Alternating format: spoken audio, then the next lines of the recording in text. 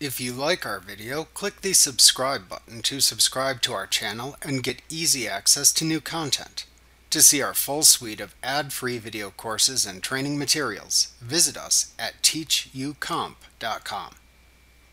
After you have created an estimate and the customer has accepted it, you can use the estimate to invoice the customer.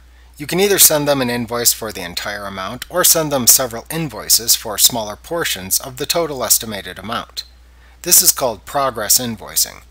Progress invoicing, which is sometimes called progress billing or partial billing, allows you to invoice for jobs you work on and complete in phases.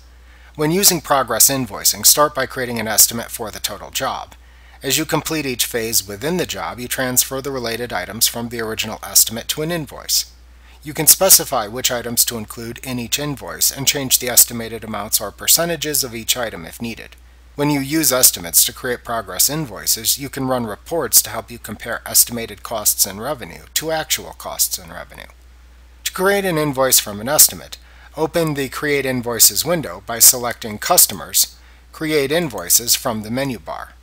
Select the job for which you have created an estimate from the Customer Job drop-down field.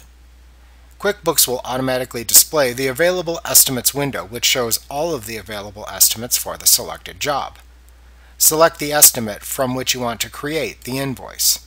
Then click the OK button to continue. In the Create Progress Invoice Based on Estimate window that appears, select the Option button for the invoicing option you want to use for the invoice. You can select either Create Invoice for the entire estimate 100%, Create Invoice for a percentage of the entire estimate, or Create Invoice for selected items or for different percentages of each item. If you select the first option button, then click the OK button to transfer all the items from the estimate to the invoice. If you select the second option, then enter the percentage of the total estimate to place into the current invoice by typing the percentage to bill into the Percent of Estimate field. Then click the OK button to transfer the selected percentage of all line item amounts within the estimate to the invoice window. If you select the third option, click the OK button to open the Specify Invoice Amounts for Items on Estimate window. In this window, you will see all the items from the estimate appear in a list.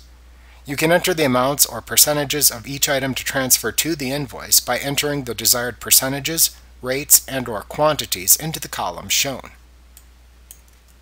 Ensure that the Show Quantity and Rate and Show Percentage checkboxes are checked to enable the display of those columns if desired. After you have entered the amounts for the items to transfer to the invoice, click the OK button. Note that all of the items will transfer to the invoice, but you can set zero amount line items to not print if desired by changing the settings within the Jobs and Estimates category within the Preferences dialog box in QuickBooks. At that point, you will see the items you want to bill to the customer appear within the Create Invoices window. You can double-check and change any information needed within the invoice. After you have done that, click either the Save and Close or Save and New buttons to finish. Remember to click the subscribe button to see more of our videos. Get ad-free courses at teachucomp.com.